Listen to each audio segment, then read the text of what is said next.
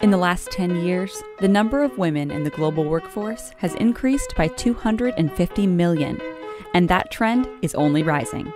Compared to just a quarter century ago, more women and girls have access to higher education and capital, giving them greater opportunities to leverage their innovative ideas into businesses.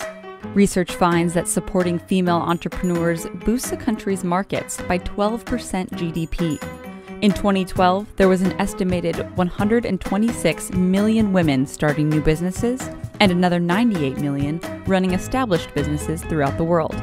In the US alone, women are starting 1,200 businesses a day and employing nearly 8 million people, generating $1.4 trillion in sales.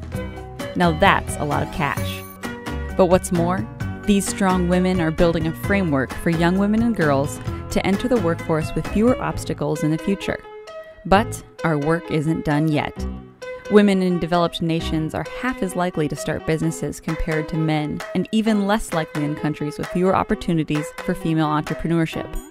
For success in this space, women need more female mentors, the same access to capital as men, and a change in perception that entrepreneurship is not only a masculine activity.